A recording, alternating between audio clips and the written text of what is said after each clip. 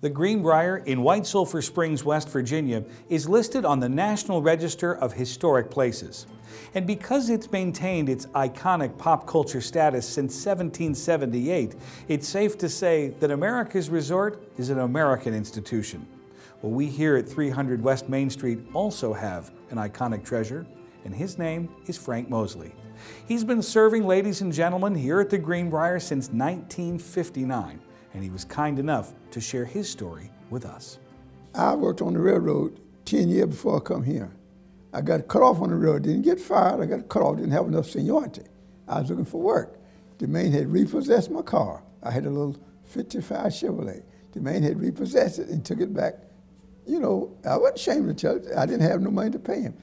The payment was $30 a month. I was 3 months behind, wasn't even $100, but I didn't have it.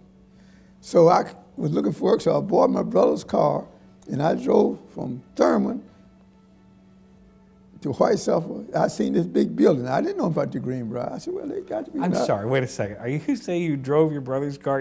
You didn't know, you just saw this giant building on the road? Just saw that giant building. And I drove my brother's car up here, and I walked in that personnel office, and the lady said, may I help you? I said, yeah, I'm looking for a job. She said, we don't have no openings, get out of here. And she said in a nice way. Right. So I left, got in my brother's car and drove all the way back to Thurman. The next morning, I drove right back up here. I just decided that big as that place was, they got to have something for somebody to do something. And I came back the second day, I walked in the office, she said, I told you yesterday that we didn't have no openings. Okay, I walked out the door, and the third day I drove another 100 miles and came back to that personnel office, walked in the door, she looked at me, said, I told you 2 days ago that we didn't have no work. I said, thank you, start at the door. She said, wait just a few minutes, I got a temporary job open. Said, if you want his job, when he come back, out you go. So he might be here tomorrow, it might be next week, but whenever he come back, I'm done. When Ira come back, didn't nobody tell me to leave, what would you done? I learned to be patient, because if I had to just give up, I never had this job here. I didn't give up. But I was a busboy for a long time. Long time meaning we're talking 10 years, 5 years? Maybe 8 years. 8 years. And then I moved up to waiter. I was a waiter about 10 years. So you're in the main dining room, 8 years, then what happens? The work got kind of heavy. Got it. So I was looking for something a little more lighter, and that's when I went out on the door and took what we call, I'm just a greeter now. I just stand over the door for the guests, don't do a whole lot of lifting. At my age, I'm 84, 85, I done lost track. And so now I just stand around and talk to the guests and greet them. You moved to the door in the late 60s? Early 70s. Early 70s. And I was a doorman then. I worked pretty hard then. Yep, you really are an institution. I don't know if that makes you feel funny or not, but people. To tell the truth, I wonder about that.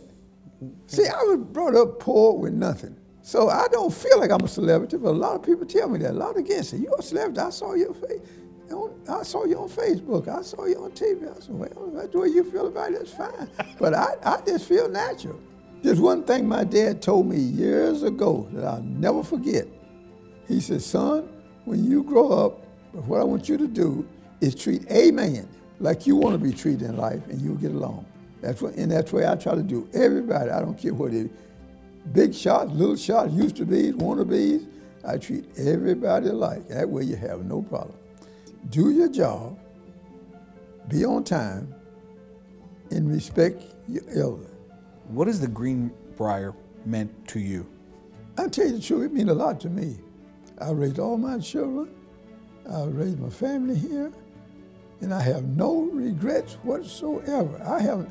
It's no way in the world I could even thank them for keeping me here so long.